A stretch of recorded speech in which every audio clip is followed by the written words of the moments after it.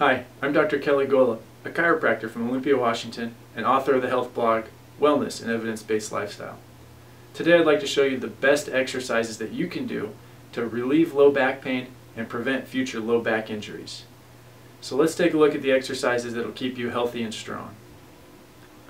So the first exercise we're going to look at today is using a foam roller to loosen up our low back and hips, keeping those joints moving well and relaxing the muscles. So Patrick's going to go ahead and lean back onto the foam roller and just going to gently roll back and forth, putting as much pressure as comfortable while he relaxes those muscles and loosens up his back.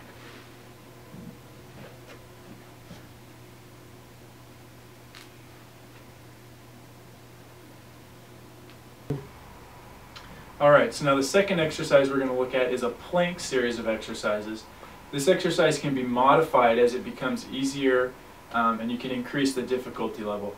So we'll look at the basic plank and then work our way up a little bit. So Patrick's going to come on his forearms and toes, and the key is you're going to be contracting your core all the way around your spine, keeping your hips and shoulders level. So imagine that you're trying to balance a glass of water on your back right there. You can hold this position for anywhere from 10 to 20 seconds and relax and do multiple sets. So go ahead and relax, Patrick. Progression of this exercise to add a little more difficulty and challenge is going to be stabilizing yourself on an exercise ball. So Patrick's going to rest his forearms on the ball and then come up into that same plank position. The same idea, keeping your core tight, shoulders and hips even. And again, we can hold that for 10 to 15 seconds. And now the third and final progression is called stir the pot. So Patrick's going to be in the same plank position on the ball.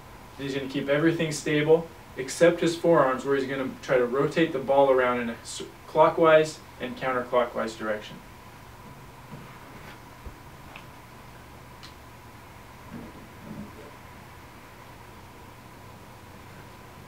So again, notice how he's keeping his back stable and straight, only moving his forearms and shoulders. And good, and relax. So that's the plank series of exercises. So the third exercise we're going to show is a briefcase carry using the kettlebell to really functionally train our quadratus lumborum, our lateral obliques, and the lateral side of our core stability muscles. So the first progression of this briefcase carry, Patrick's going to be holding the kettlebell at his side while walking back and forth.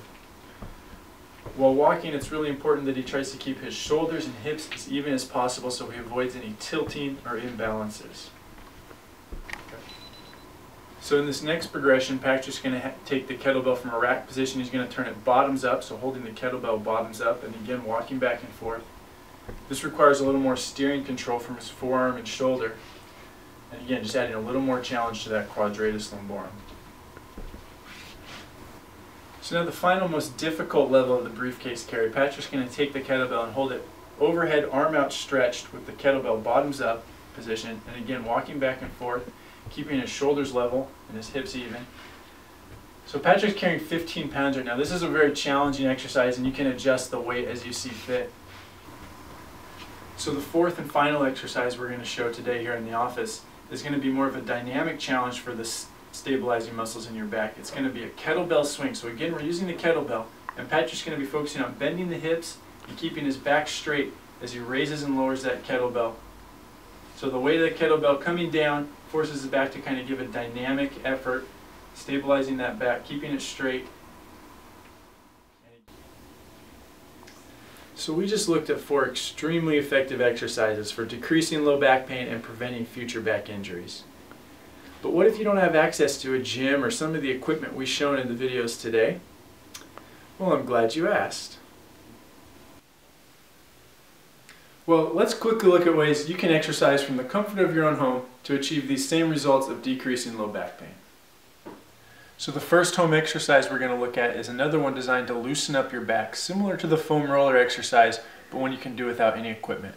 So Patrick's going to come down on his hands and knees, and he's just going to slowly flex and then extend his back all the way, getting full range of motion up and down from his tailbone to his neck. And you can repeat this as many times until you feel loose. Usually sets of 10 are good. So this next home exercise we're going to look at is similar to the plank in a way to activate your entire core and specifically target your abdominal muscles. So this is going to be a modified curl up. So Patrick's going to have one leg bent, one leg straight. You can switch or not switch, it doesn't make that much of a difference. The next you can see is he's got both hands underneath the small of his back and his head resting comfortably on the floor. So when he curls up, he's going to imagine he's keeping his spine straight like a rod and bending at the hips only. So he's going to keep his chin tucked back and he's just going to come about 2 inches off the ground. Hold that for 1 to 2 seconds and relax. And up and relax. So you can see there's not a lot of movement in this exercise, but you're getting complete engagement of the abdominals and not putting as much load on your low back, which is going to make it a safer exercise while still getting as much benefit from the muscles.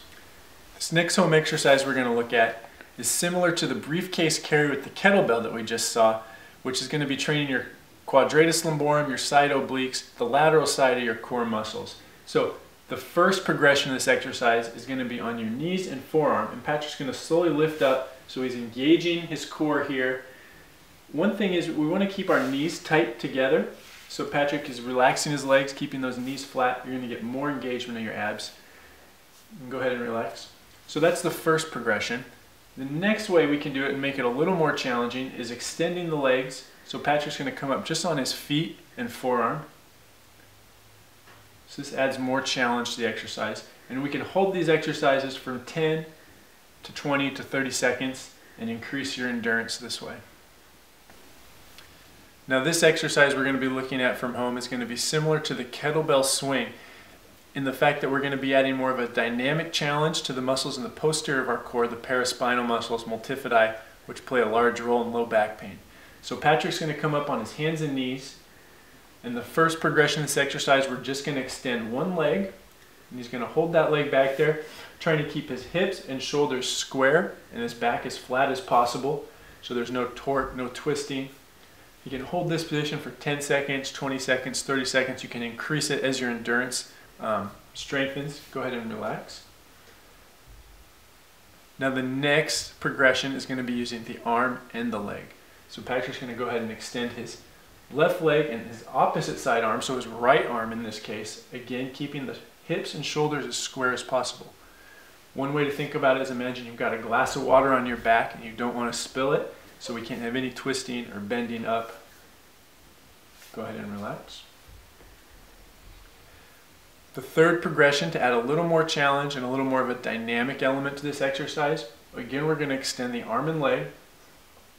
And now we're just going to do repetitive sets. We're going to be bringing the elbow and knee together to touch and back out. And again.